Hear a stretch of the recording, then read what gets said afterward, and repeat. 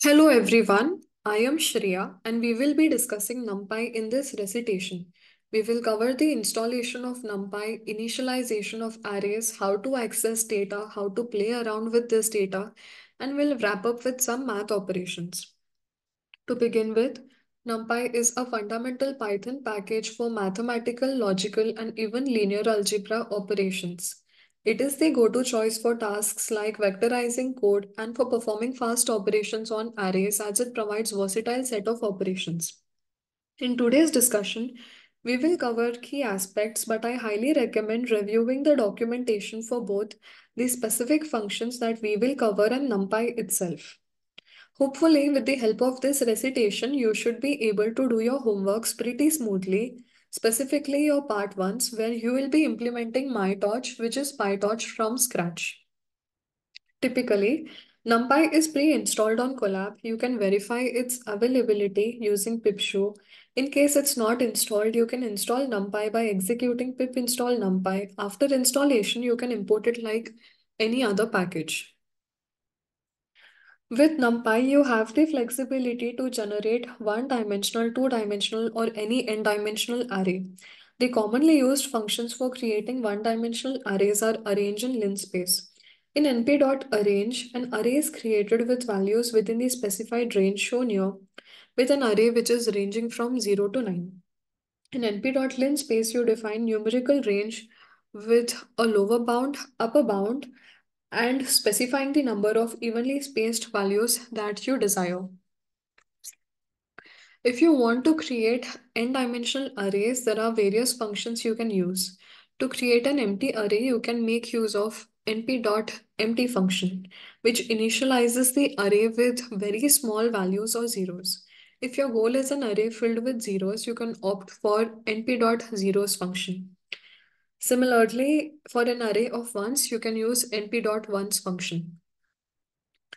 Despite the differences in content, the method of calling these functions remain consistent. Simply provide the desired array shape as parameters. It's noteworthy that using np.empty may result in unpredictable initial values. So please be cautious when you are relying on this function for specific initializations. Suppose you already have an array and you wish to generate a new array with the same shape, either filled with zeros or ones. With NumPy, you have a handy option. You can use np.zeros like or np.ones like to easily create a new array. By doing this, you get another array with the exact same shape as the original array. In this case, 4, comma 2, and it's ready with either zeros or ones. If you want to create an array of a specific size and fill it with numbers other than 0 or 1, you can use np.full. Just provide the desired shape and the value that you want to fill the array with. So this will result in a filled array of the specified shape and the designated fill value. And similarly, you can also do a full like the zeros like and ones like function, where you give a particular fill value and it will create an array with that value and the dimensions of another array that it matches. Suppose now you have a list or a tuple and you want to create an array from it. You can easily do this by using np.array and providing your list or tuple as the input. This command will create another array with the same dimensions as your original list or tuple.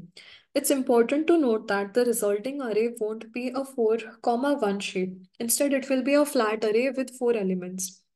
Therefore, you might need to reshape the array accordingly if you plan to perform operations like transpose.